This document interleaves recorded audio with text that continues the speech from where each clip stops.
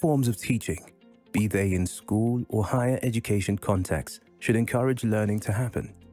It is therefore important as a teacher to know how people learn and what this means for the understanding of every teacher's role.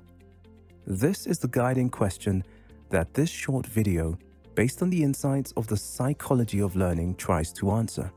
Please have a look at this little scene first. A lecturer is sitting together with a group of students and informs them about a specific type of vehicle.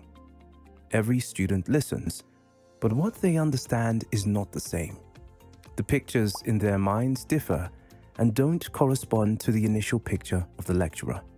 This is exactly what happens while learning. The acquired content is always an individually processed version of the original input. Basically, a version 1.1. What is being learned and what quality the learning results have is decided by the learners themselves. The lecturer only determines the direction and supports the learning process. This understanding of a teacher's role based on learning psychology contrasts with the still common teaching learning model that in German language areas is called Nuremberg funnel model.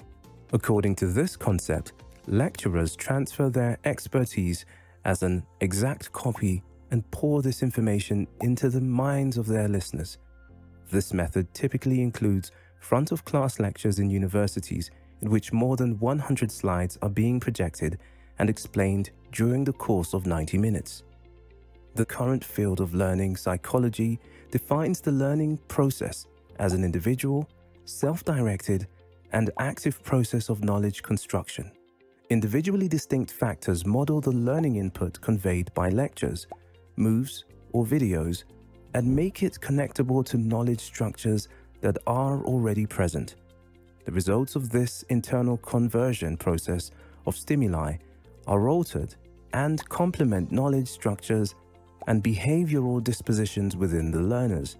Individual factors in their modeling way that play a vital role in the learning process are, for example, previous knowledge, learning experiences, learning preferences, emotional condition, or expectations of the learners.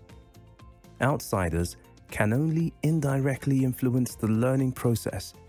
Lecturers cannot make learning, but may only initiate, accompany, and support learning process through their learning offers. Learning as such must be done by the students themselves. By using an enabling didactic, as Rolf Arnold calls it, learners are supported in their self-learning by providing adequate learning arrangements.